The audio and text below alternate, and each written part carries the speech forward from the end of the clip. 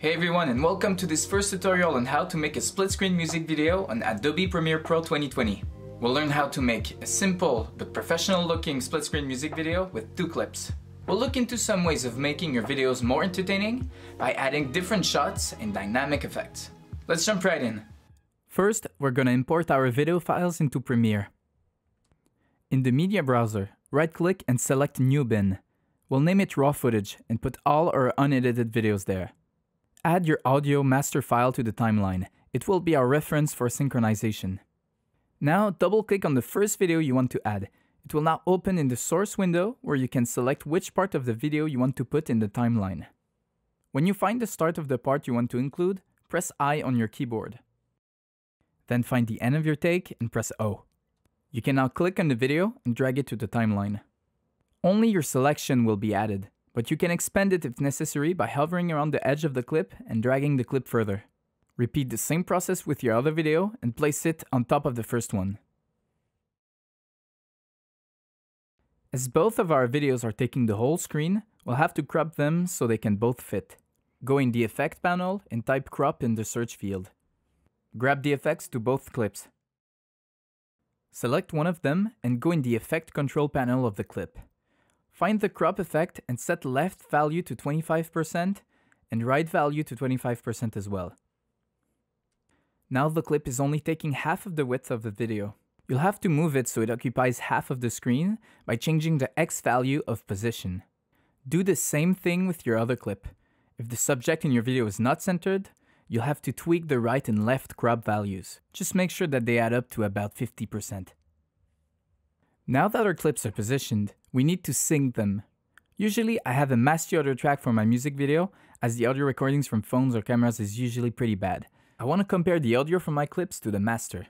So I'll mute one of the clips by going in the audio section and pressing M and adjust the other one with the audio. You could record yourself clapping before your take to sync it, but I usually think it's faster to just adjust them by ear. You'll have to figure out if your clip is too early or late compared to your master and estimate where it should go. Then, zoom in and adjust it until you can't hear a flam in the audio. Right-click on the audio from the clip, press Unlink and then delete it. Repeat the same process with the other track.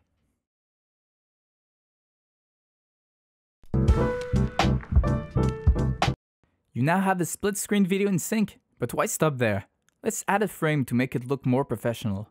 We'll start by adding one around the whole video. Press and hold on the pen tool and select the rectangle tool. We'll draw a rectangle around the video to create the main frame. Let's look at the effects section of the rectangle. Under Appearance, uncheck Fill. Set the stroke value to 20. You can change that value to your taste, but I think that 20 works pretty well. Hover on the video and press the tilde key to zoom in. Press V to go back to the regular cursor and grab the sides of the rectangle to adjust it.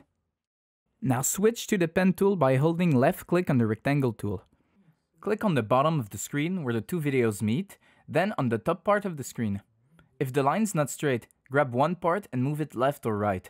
You could leave it like that and have a really nice split screen music video, but we could also make it more dynamic so your audience stays interested. One way to do it without shooting more clips would be to create different shots. We'll alternate between your split screen shot, your individual shots of your videos, and then introduce some zoom to give the illusion that you have more footage.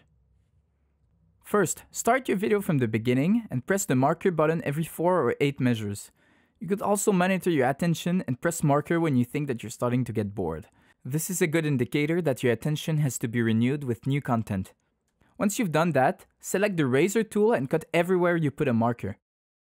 This will allow us to change the shots without changing the rest. Let's start simple and put only one of the 2 videos in the shot change.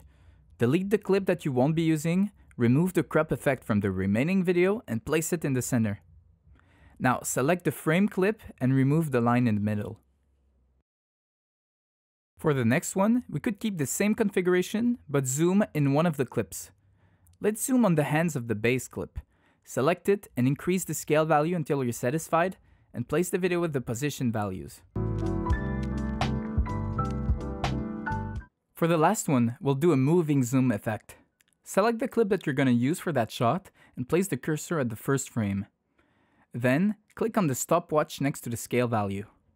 Move the cursor at the last frame of the clip Set the scale value to the maximum amount of zoom you want. You might want to move the clip too if the last frame is not centered on your subject. Go back to the first frame and press the stopwatch next to position. Go to the last frame and adjust the position value so the subject is centered.